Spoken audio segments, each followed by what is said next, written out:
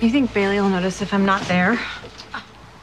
She just made you a bridesmaid. Oh, she doesn't care about all of that. She just wants a bunch of people standing up there so it won't look weird when Ben has all his guys standing up there. And I have a packed day tomorrow. Yeah, because you're going to a wedding. You're supposed to wear heels to a fancy occasion. Oh, come on. No, they make you feel tall and confident and feminine. And my plastic foot isn't the right shape for heels.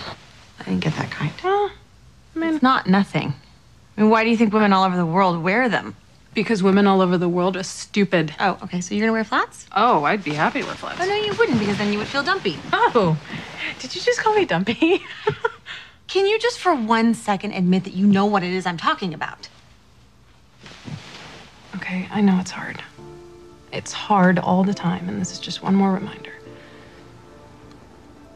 But you are so beautiful. Yeah, people stand next to you and immediately feel bad about themselves. It's a public service that you're a couple inches shorter. It is a kindness to every other woman at that wedding that you are just one tiny bit less beautiful. Yeah.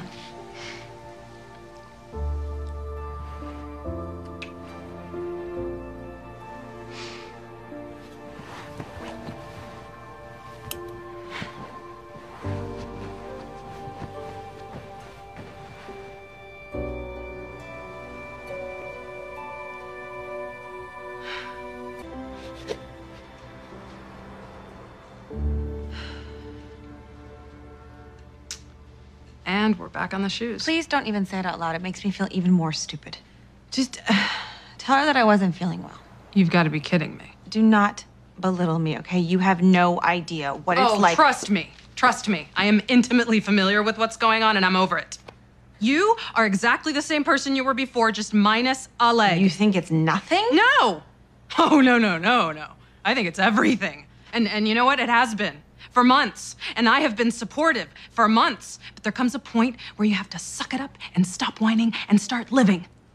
Okay, so you have one leg. It's a wedding. It's a wedding. And weddings are sweet and beautiful. And no one's gonna notice a stupid leg because everybody's gonna be looking at Bailey. And maybe for one night, our lives can be about something other than that damn leg.